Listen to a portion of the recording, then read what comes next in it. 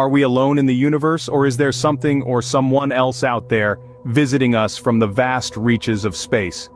Recent sightings of unidentified aerial phenomena, or UAPs as they're officially known, have reignited these age-old questions.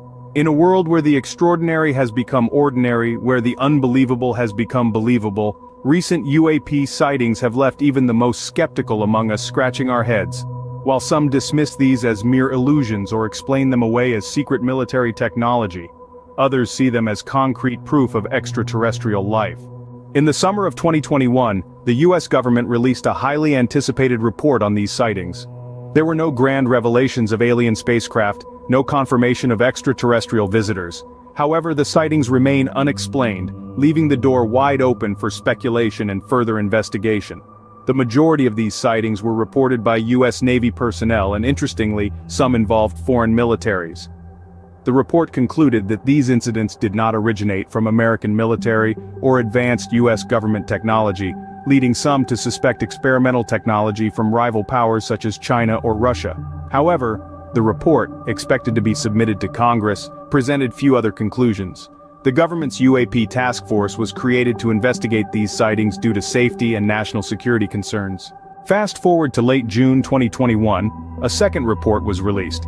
It included 144 observations, dating back to 2004, mostly from US Navy personnel. The report acknowledged that the phenomena pose a safety of flight issue and may challenge US national security. Despite the lack of clear answers, the report did categorize the sightings into 5 potential explanatory categories: airborne clutter, natural atmospheric phenomena, US government or American industry developmental programs, foreign adversary systems, and a catch-all other category.